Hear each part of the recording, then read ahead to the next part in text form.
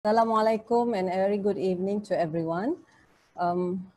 Today I'll be presenting to you on pandemic of the century, which is COVID-19, and I will tell you about what we did in Malaysia. So my presentation outline tonight will be where are we in Malaysia, the crisis response, what was our journey thus far, what was the Malaysia's approach towards the COVID-19, and tying it all together is a digital response.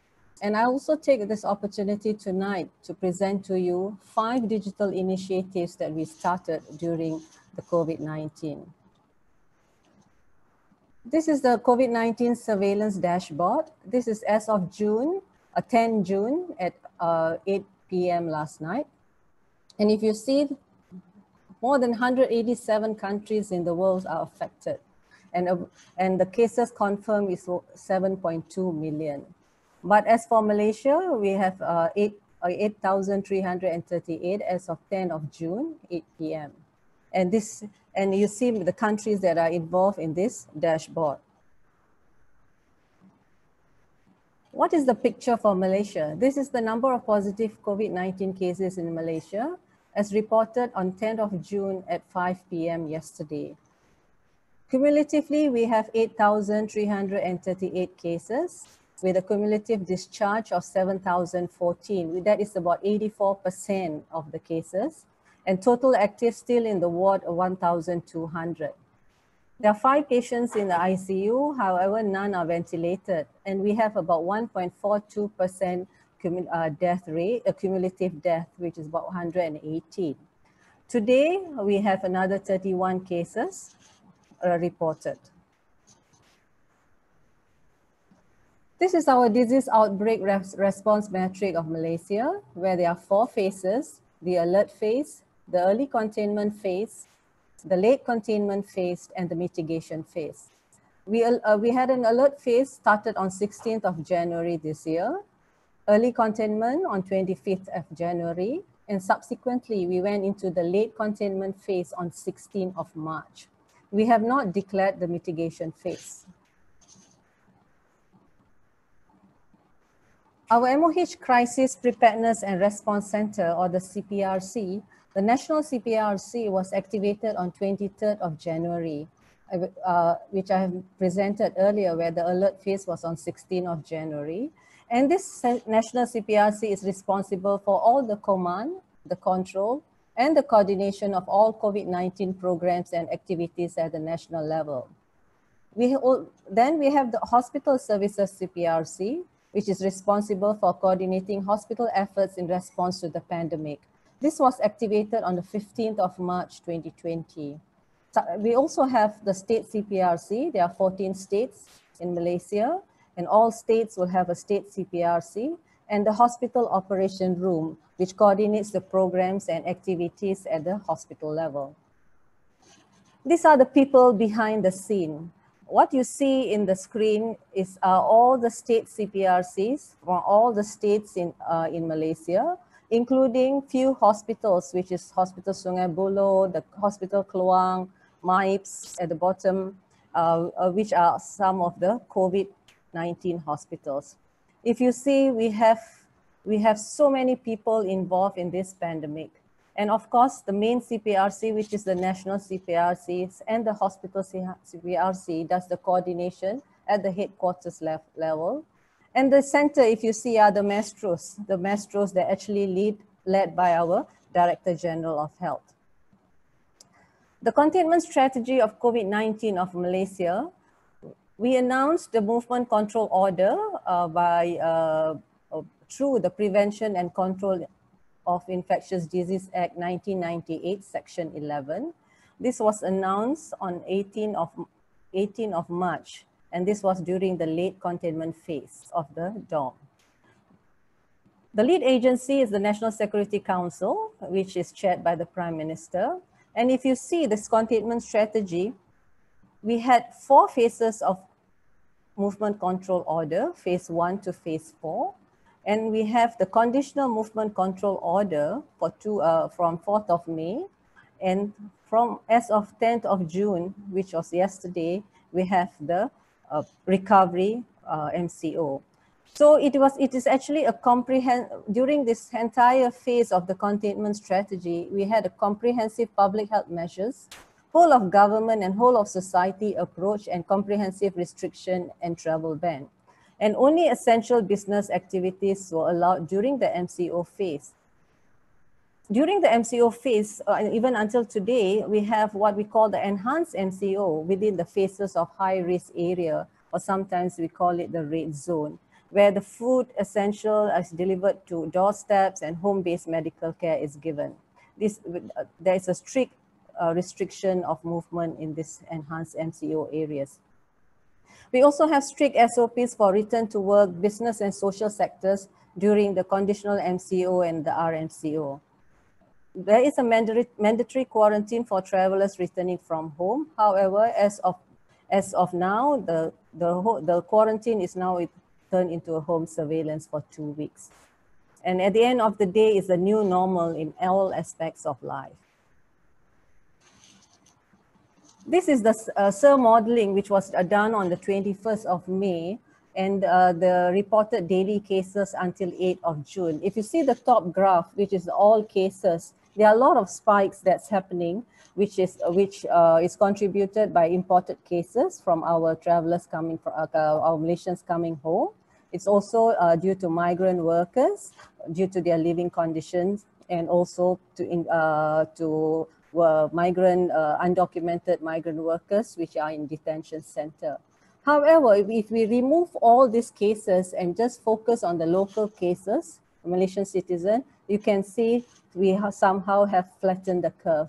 And the blue zone is the model of daily cases where we projected if the SOP is followed, and the red zone is the model of daily cases if the SOP is not followed. So right now, I think we are in the right trajectory looking at this modeling. This is the overall approach to our COVID-19. In terms of surveillance, prevention, and control, we had many public health measures, including community and entry point screening, active case detection, and contact tracing. That is the most crucial. We also had targeted approach testing, which is more targeted into vulnerable and high-risk group localities and clusters. Cleaning and disinfection also continues. In terms of diagnostic and testing, we have enhanced our lab capacity, which I will show in the next slide. For diagnosis, we use our RT-PCR, and now we are also using our rapid test kit antigen. There are many labs that are involved, from public health labs to the Ministry of Health, university hospitals, the private, and the Ministry of Science mobile lab. For movement control order, I have mentioned earlier, where we have 4 phases of MCO led with the lead agency of National Security Council. We have enhanced MCO, conditional MCO, and also the recovery MCO. During this recovery MCO until the 31st of August, almost all economic, business, and social activities reopens. Isolation and treatment is the management of treatment of all confirmed COVID-19 and person under investigation. The strategy we use in Malaysia is we admit all positive cases. We also have screening hospitals and treating hospitals, quarantine and low treatment centers. Of course, we monitor our demand and capacity planning, hospital bed capacity, ICU beds, ventilators, PPEs, and so forth. Protecting our healthcare worker is also our priority. In terms of communication, it's transparent, factual, and consistent. And there's daily press briefings until today at 2 p.m. and 5 p.m. 2 p.m. is by the senior minister who leads the National Security Council, and the 5 p.m. is by our Director General of Health. There's various information channels, mass media, social media, hotlines, emails, portals, health education and advisory, and multiple community engagements. Not forgetting evidence-based approach. We have a national guideline on COVID-19 management, and in the last 5 months, we are moving into version 6 of the national guidelines. We have treatment and clinical protocols guidelines, modeling and projection, health technology assessment, mortality review, and clinical trials and research. So this is an overall summary of the approach to the COVID-19.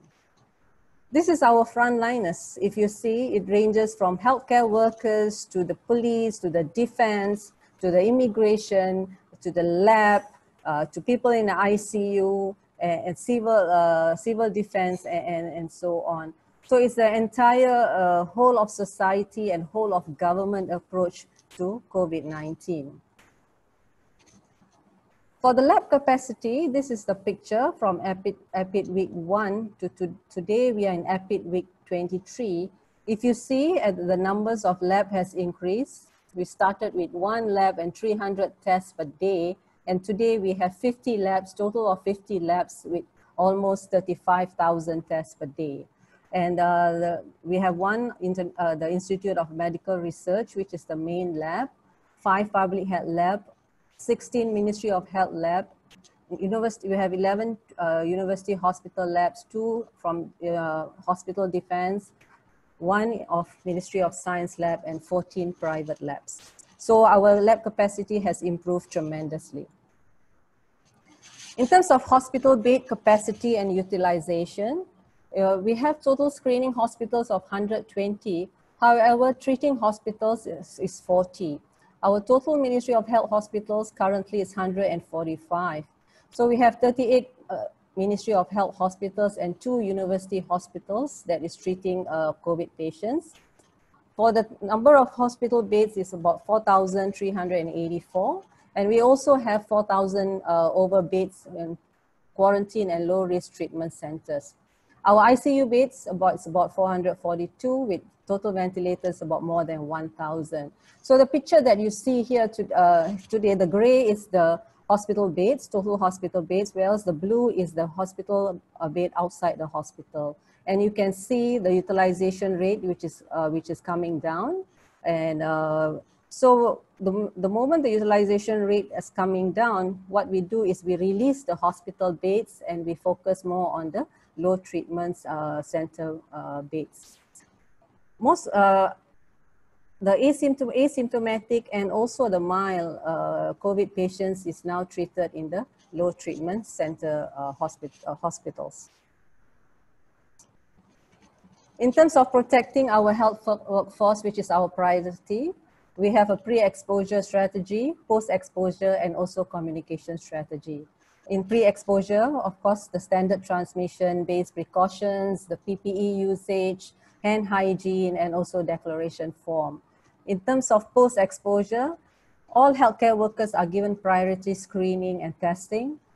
They go through a risk exposure assessment. A lot of support and care, including psychology support, is given to them.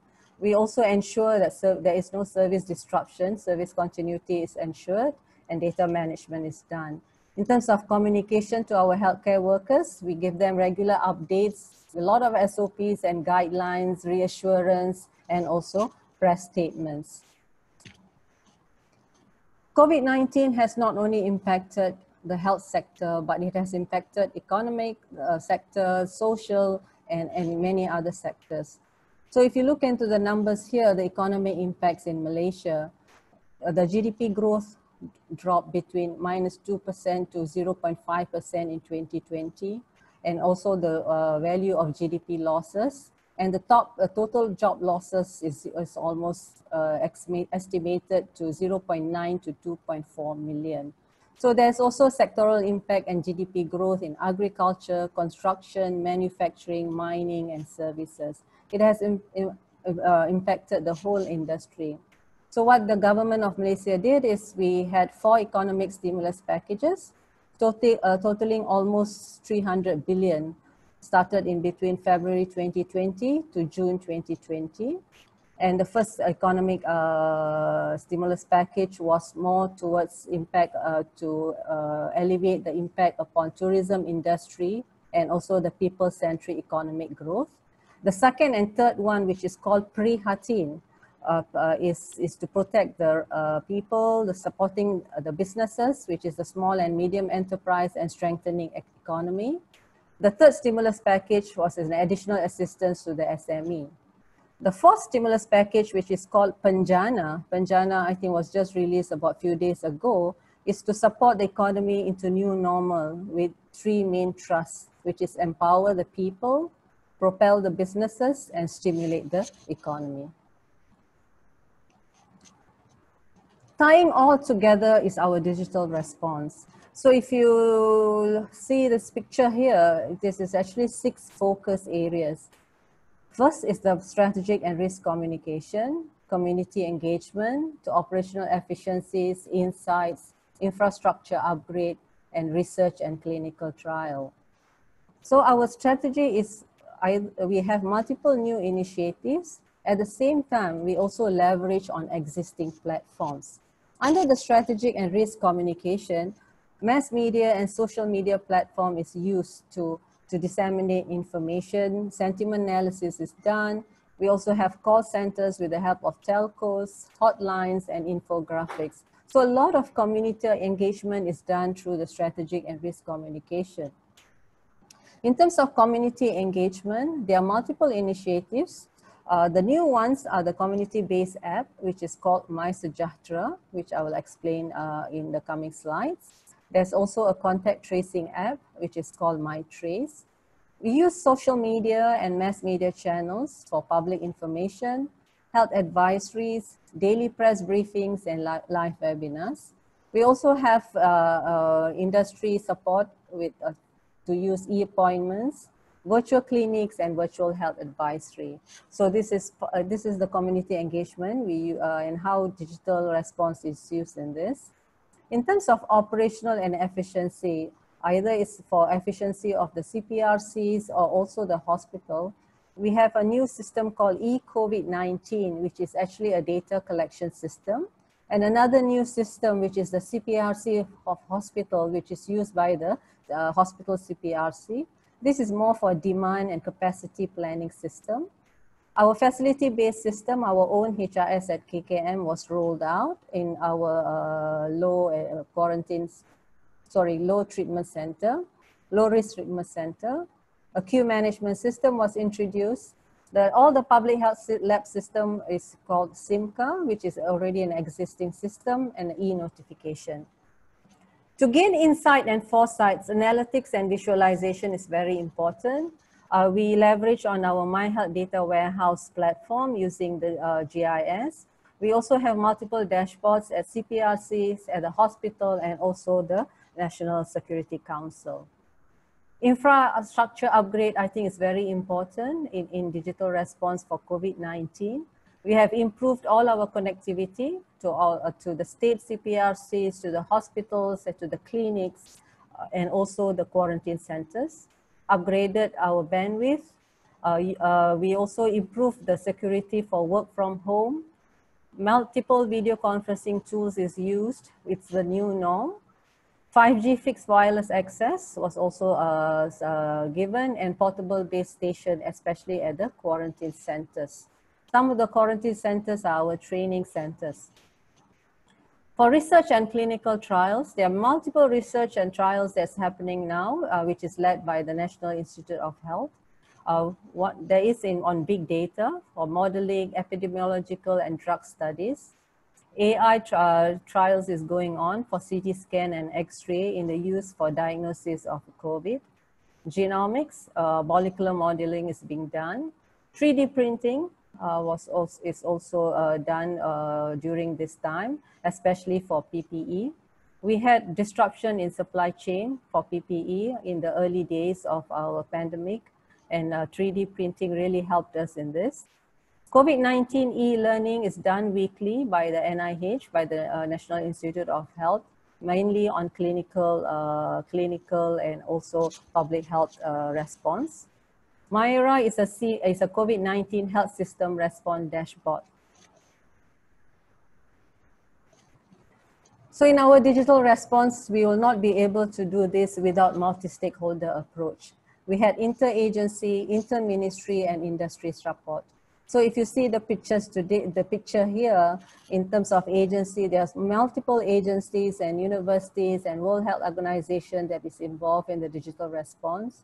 Full support from the industry, and also for infra and network, from telcos and from Mampu, which is our ICT arm of the public sector, and also all the other players. This is a non-exhaustive list, and all have come together to help in the digital response. So I would like to introduce you some of the initiatives that we did. My Sejahtera app is actually to enhance community health through mobile application. There's 2.7 million users as of 10 of June, and it's an application that was developed by the government of Malaysia through strategic cooperation of multi-agencies, the National Security Councils, the MCMC, Mampu, and also NACSA, which is the National Agency for Cybersecurity. And this is to assist in the monitoring of COVID-19 outbreak.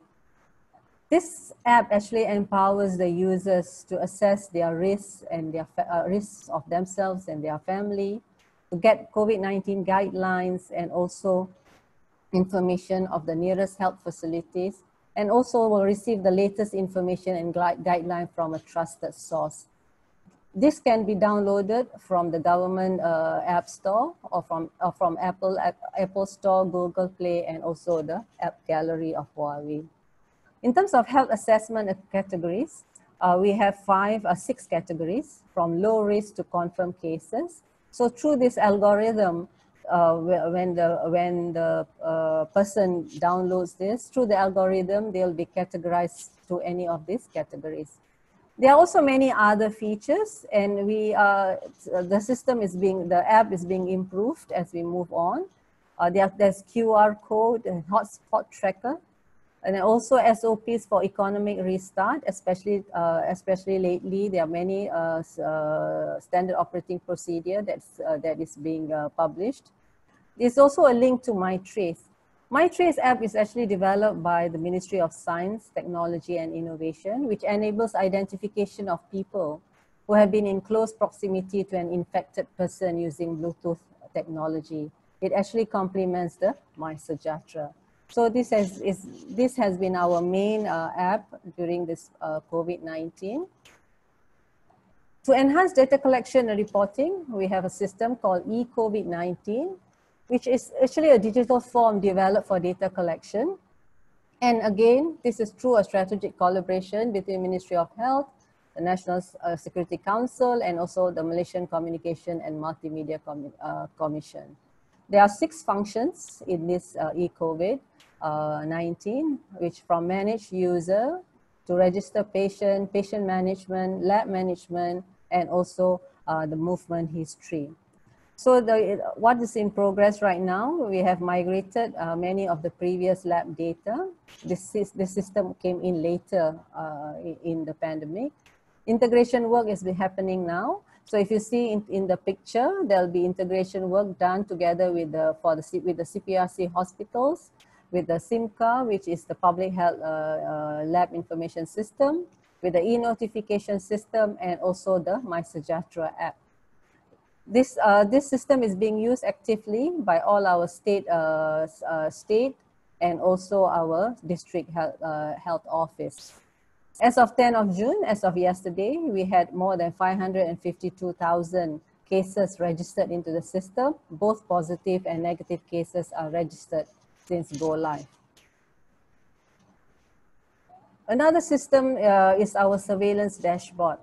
This is our CPRC COVID-19 surveillance dashboard, which is for improving our insights. And it is overlays the COVID-19 patient database with existing geospatial data on MyHDW. MyHDW is our Malaysian health data warehouse. So the first two I presented was a new initiative, but this is leveraging on an existing system, an existing data warehouse. And it does visualization of facility locations, geographical boundaries, population demographics, is to generate new insights on high-risk areas and population, as you see on the screen.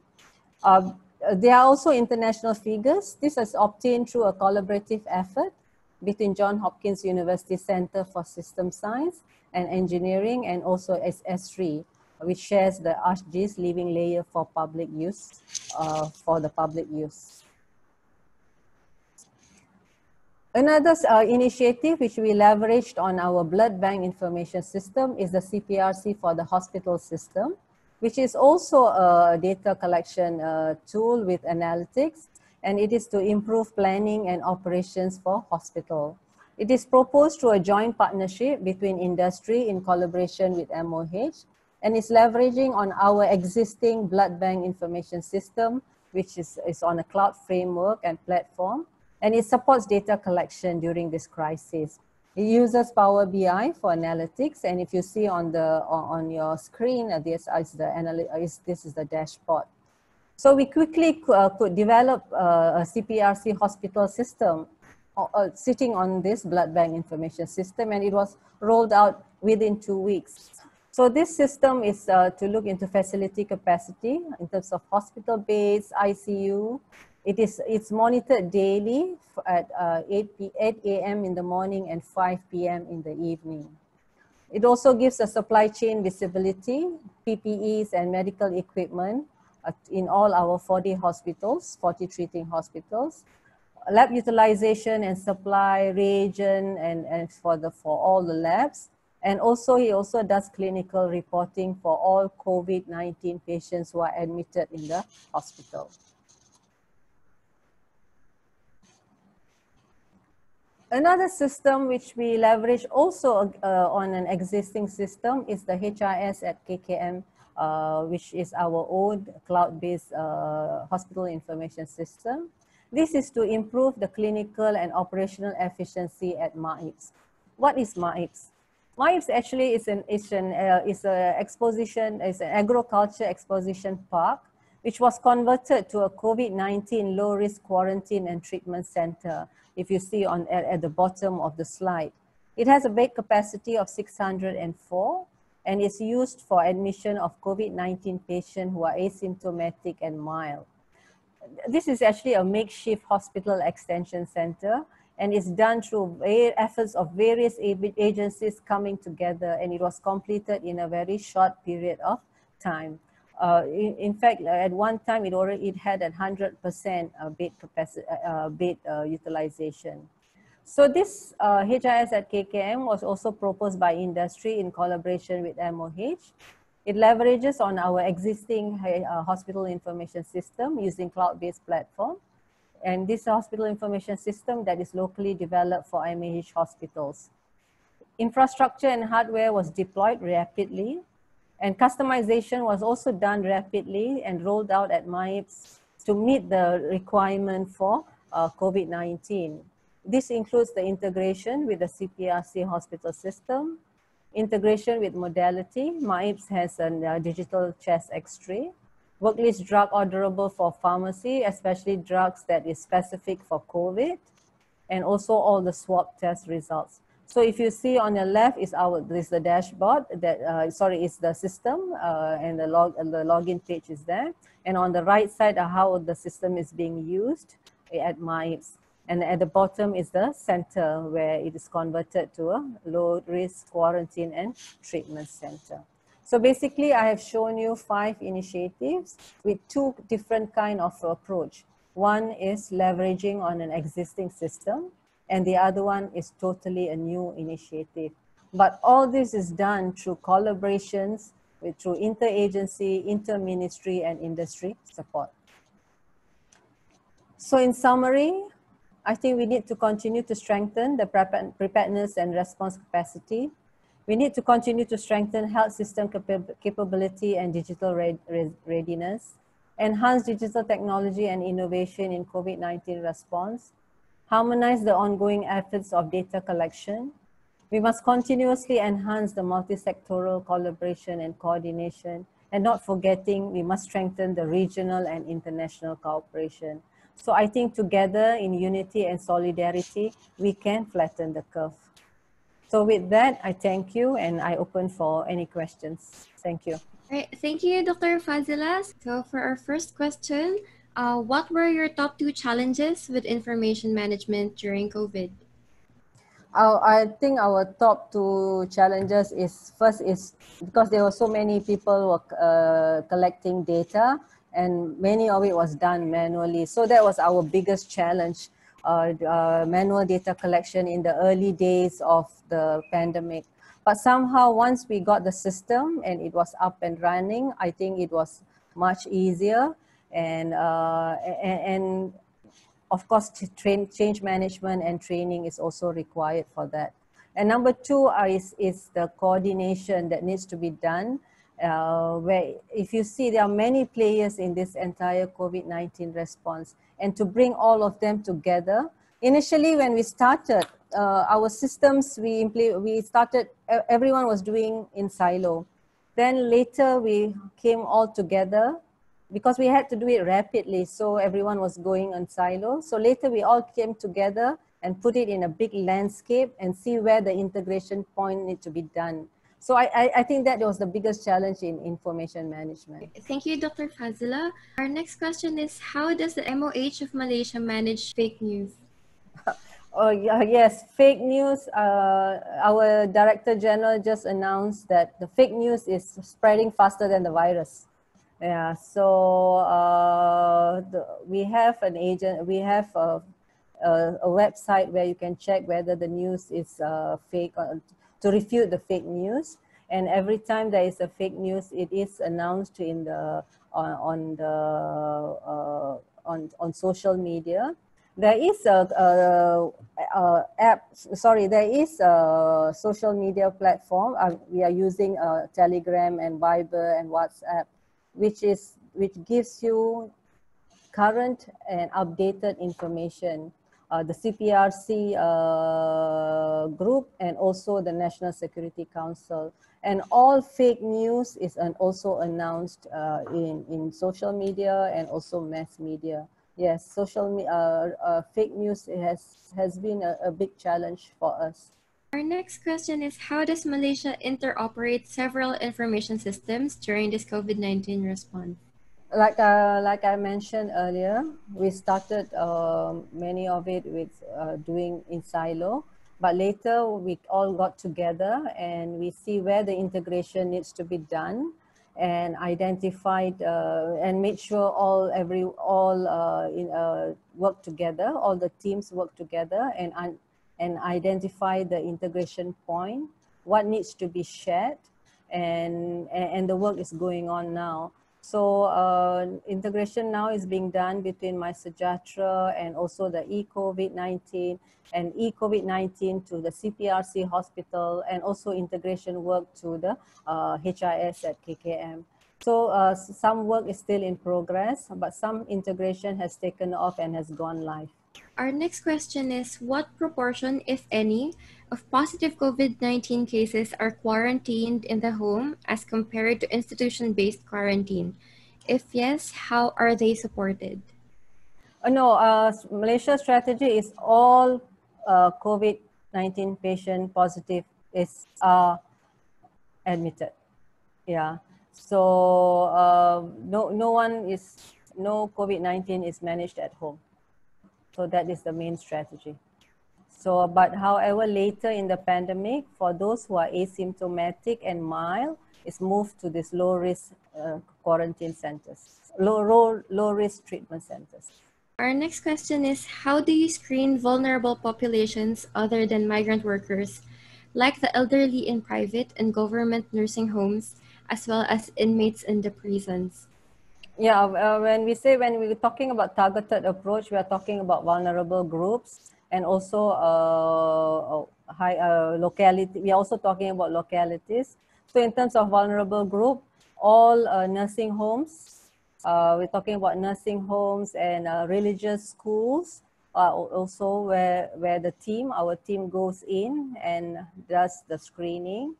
Migrant workers, or in the area where there's an enhanced MCO, it's all all the people on that locality are also screened. So our screening team goes to the site. Either it's done home to home, or it's done in a hall. So it's a massive task to do this. And also targeted approach is done also at the detention center and also at the prison when there is a positive case.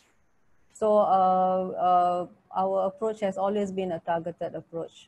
So regarding the initiatives that you have shown for the COVID-19 response, will it be useful for the management of other infectious diseases like HIV, tuberculosis, and malaria as well? That is actually a great question, because the next question will be, what do we do with this system? How do we move forward with this, the digital landscape that has happened during this COVID? Can we repurpose this app? Can we repurpose some of the system to address other conditions, other infectious disease? What about non-communicable disease? We are also looking at, if can My Sejahtera app be used for non-communicable disease and monitoring? So these are the next few things that we really need to do moving forward. Another one would be the business model, the sustainability of the system, the continuous upgrade. So there are many of this. It's amazing that within the 5 months, so many things happen, and an entire digital landscape has been done. But I think moving forward is, how do we sustain this landscape and how we repurpose this to be used for other conditions. So these are all the strategies that needs to be thought of as we move forward. In preparation for the next pandemic, what would you do first now that you have lessons from COVID-19? Let's hope there will be no more pandemics. I think that is the main question. That is the main thing.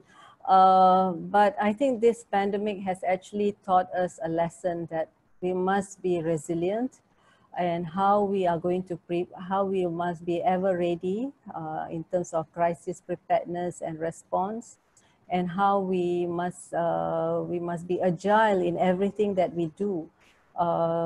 We must be fast, and also how we work together, public, private, and what about industry support?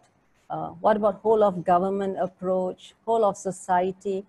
This whole thing has actually taught us a lot of lessons, including digital transformation, including new norms. Working from home was not possible before. Virtual meetings, virtual consultation, virtual clinics, it's all possible today. So moving forward, these are a few things that I think we really have to relook, and a lot of things are actually possible.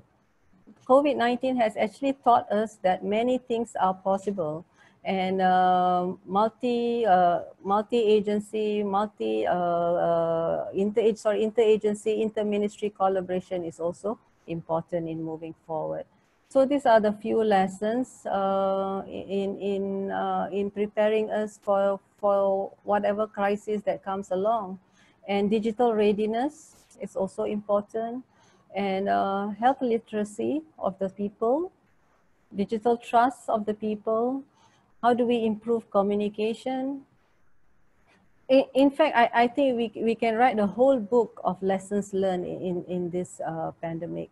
And so these are the few things that I can think of right now. And also, I think what's important is the skill and expertise of our healthcare workers in digital readiness. Skill and expertise in many things are also important in this.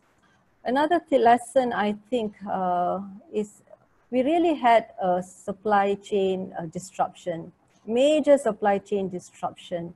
So moving forward, our dependence on PPEs and medical equipment, imports. So this are also another thing that we must really think of. And then what about regional collaboration in innovation, regional collaboration in research? Yeah, I can go on and on. What are the lessons learned? So, but these are some of the things that came on my thinking right now. How did you manage industry partners who were eager to help? We had amazing support from the industry, amazing support from all the other agencies and ministries. And the amount of even CSR that was done during this period was just unbelievable. So many of the industries actually came forward to support us.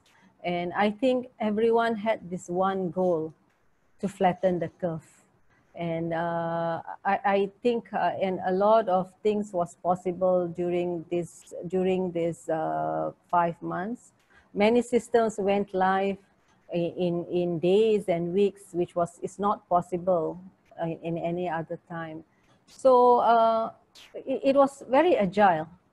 So these are the things. I think this is the lesson to learn, that this can be done actually, you know. So we hope in moving forward, uh, uh, we must do long-term strategy and planning in especially in digital response, and also in system implementation, and how we can do it better and faster, and also investment in research and innovation, I think, is also very important in any healthcare system.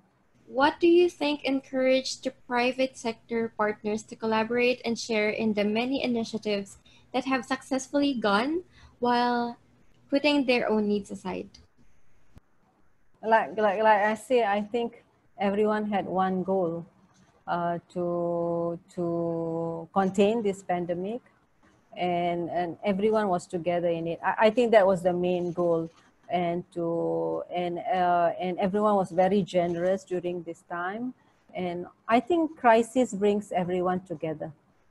That is what I think it is, and we really hope that we can continue to have this whole of government, whole of society approach, and also more and more industry collaboration between and also public and private partnership.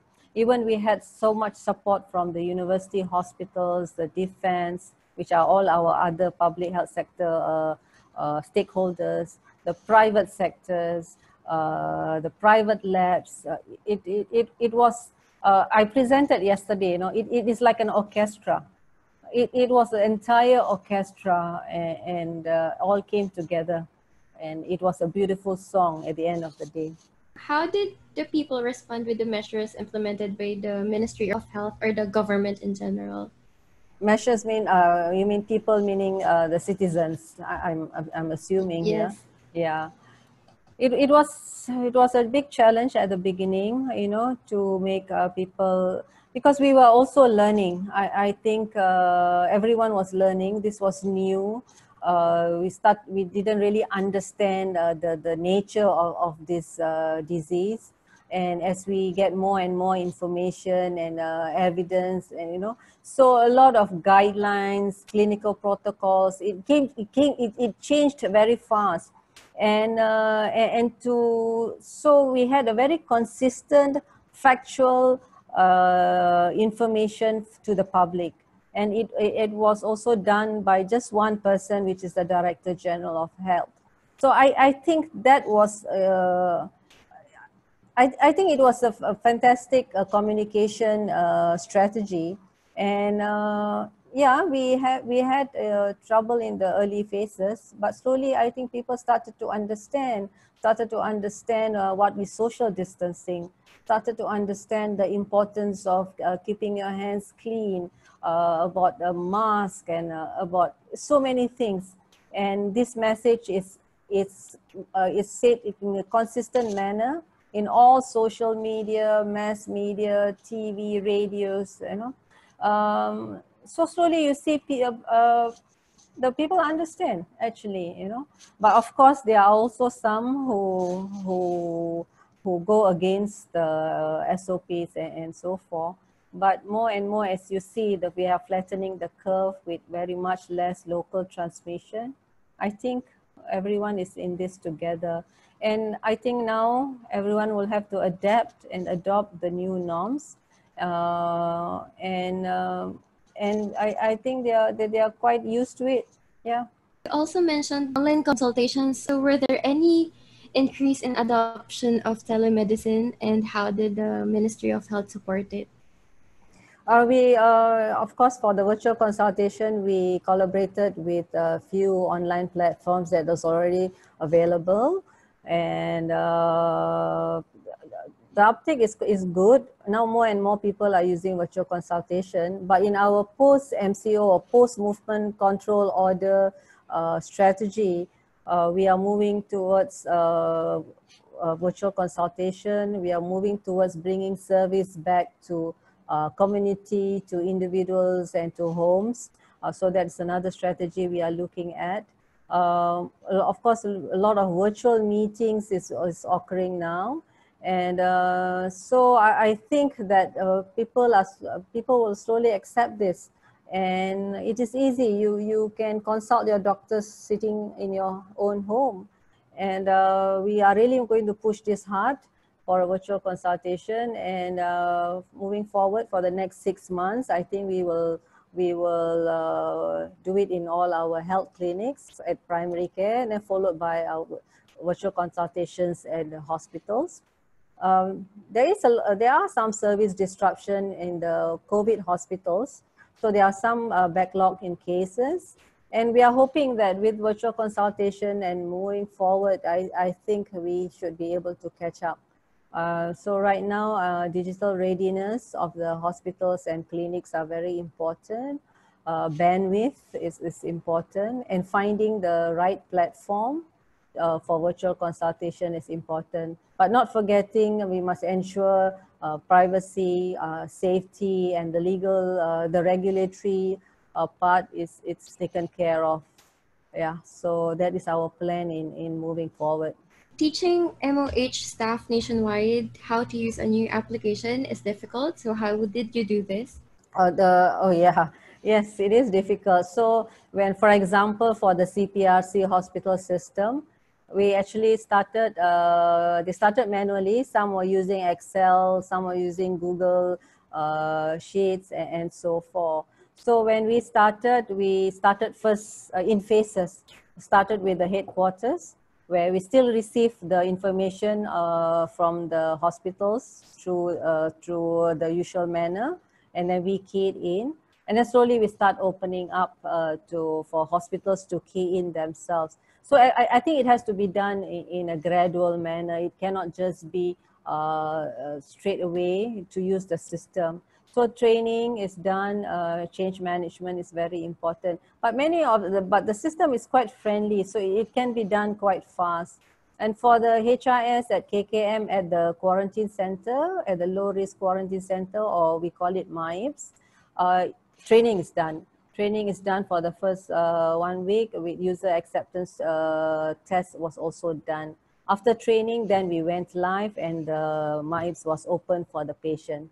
So we did all the training and the readiness first before we received the patient. So that's how it's being done. And as for the MySejahtera app, it's a very user-friendly app. It can be downloaded and it is quite easy to use. So we had not much problem in terms of community or people using it. And the team is improving its functionality and added more function as it went on. So now we are already in the few versions ahead. Next is to see the roadmap for this app and how it's going to be used further or repurposed further in future. Was it difficult to train your staff, and how much did you think it prevented staff infection? Is it in system or? Implementation, Dr. Fazilah, was the staff training difficult to implement? I'm assuming this question is for the system, for the IT system. I've mentioned, like as I mentioned earlier, it is quite easy to use. So we did it gradually, and it's not the entire hospital that uses the data collection system. It's done by the hospital operations center or by the specific identified person that is trained to use it in the ICU and also in the COVID ward. So it is not used by all the staff. But for the MIPS, it's used by all the staff, and they undergo a proper training before they use the system. So when there's a new staff that comes in that is posted to MIPS, the low risk center, they have to undergo the training of the system before they start work. Yes, Dr. Fazilah. There's a follow-up question to that. So how much did you think it prevented staph infection? We are talking about training in terms of exposure to healthcare workers. Yes, all of them undergo infection and prevention control training before they are posted to the COVID ward, if that is what the question is talking about. They get full training of IPC training, infection prevention control training, and also occupational safety and health training to prevent them, to protect them from exposure to infection. How did Malaysia manage stoppage of schools or continuity of education? Okay, yes, during MCO, only essential services was open. All schools and institutions, higher education institution is closed until today. The new SOP, operating procedure for schools, was released 2 days ago, and yesterday. And the schools will be reopened on the 24th of June. But however, it'll be done in phases. We'll start with the upper secondary, and I think, and so far it will go. But all the schools and the institution and the higher education institution are all closed. But education continues online, and many of them are doing it virtually. And I think many of the major exams were also put on hold, like the O levels and the A levels, which is also on hold. So we are really hoping now the education will continue, will start, and hopefully by end of June, with the new operating procedures, we will start school. Education will start soon. However, some of the trainings, especially our houseman trainings and also our master students training in hospital, has started. Did you face challenges with privacy? Oh yes, especially when we were using My Sejahtera in the initial phase, we had a lot of issues. The trust of the people I think, is very important. Issues of, and then when we are using contact tracing, privacy. How do you balance privacy, security versus public health issues? But I think we have to give reassurance to the people that we adhere to security standards. We adhere to the Personal Data Protection Act. We have PDPA in Malaysia. And also, I think another trust is that this app was actually was done with multi-government agencies led by Ministry of Health and also the National Security Council. I think that is very important.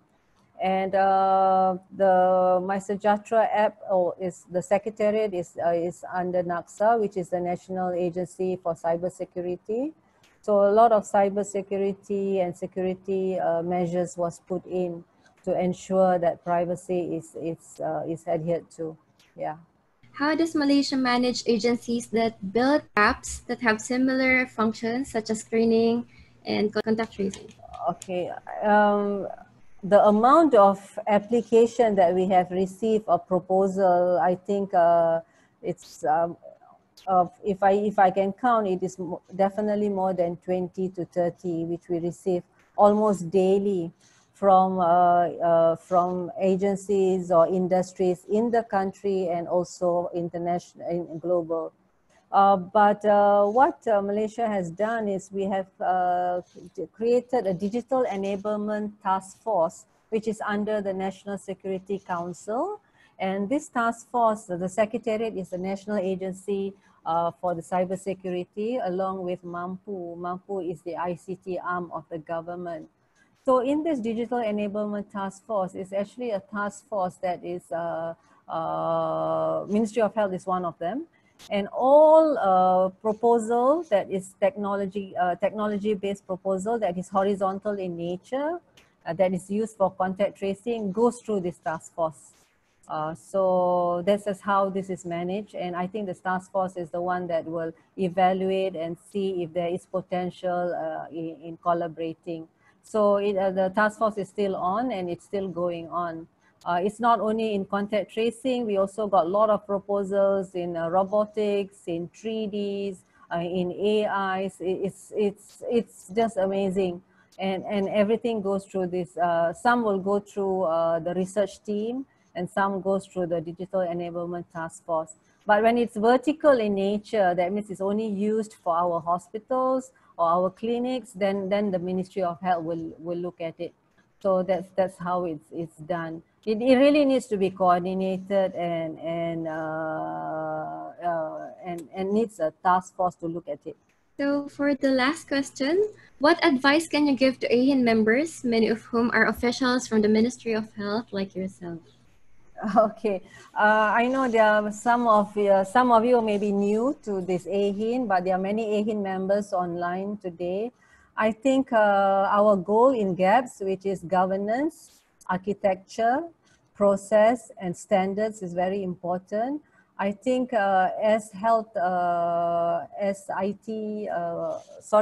we are doing a lot in digital health and innovation, I think it's important that we all work together at regional level and at global level. There's so many things that we can share, so many knowledge we can share too, and also experiences. And moving forward, I think all health systems is looking into integration, vertical, horizontal integration, public-private integration. So the basics of GAPS is very important, and that is what AeHIN is all about, the focus on GAPS, which is governance. You must have a proper governance, proper architecture, processes in place, and also standards to follow. So this is my advice to the GAPS, to our AeHIN members. And I think that we should all continue this networking, and we should all continue to share knowledge and share experience. Yeah, that is my advice to AeHIN members. And I hope all the others who are not on AeHIN, perhaps you can check it out and see if we can all work together in this agenda of digital health and innovation.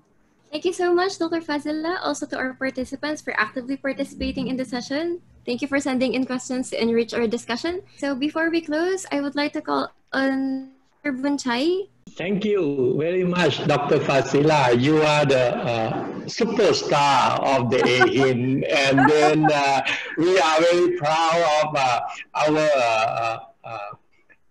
our governing committee member, Dr. Fazilah. She, you heard all the participants. Now you have listened to the true expert. And she is not only expert in Malaysia, but also among our regional. Thank you very much. And we will need you squeeze your more knowledge through our network. Thank you. Thank you, Bunchai. Thank you very much. Bye. Good night. Thank you. Thank you for participating. Bye. Good night. Bye. Bye.